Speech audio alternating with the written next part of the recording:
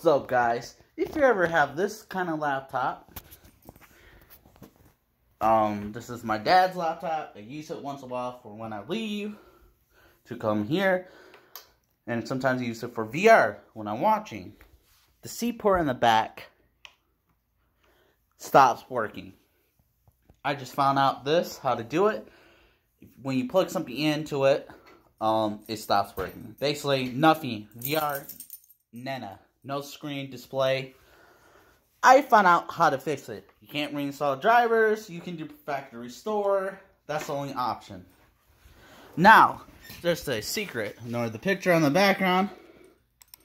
You go to your settings. Like, just click your folder and get to control panel. Or type it. That's how I get it. Device management.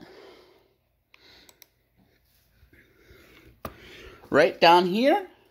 Click that, and you want to remove every single one. Delete. By doing this, uninstall, uninstall, and uninstall. When you finish doing that, restart your computer. That's how you can get your USB ports to start working. That's a really weird bug. I spent all yesterday trying to find it. Probably an hour and a half. Couldn't figure out. Till I started reading a Reddit story. Someone said, oh yeah, I figured out how to do it.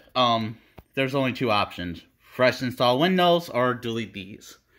Now you know. I hope this helps you out. Go to Device Manager and delete all of these and reboot your computer. It will reinstall them and fix it.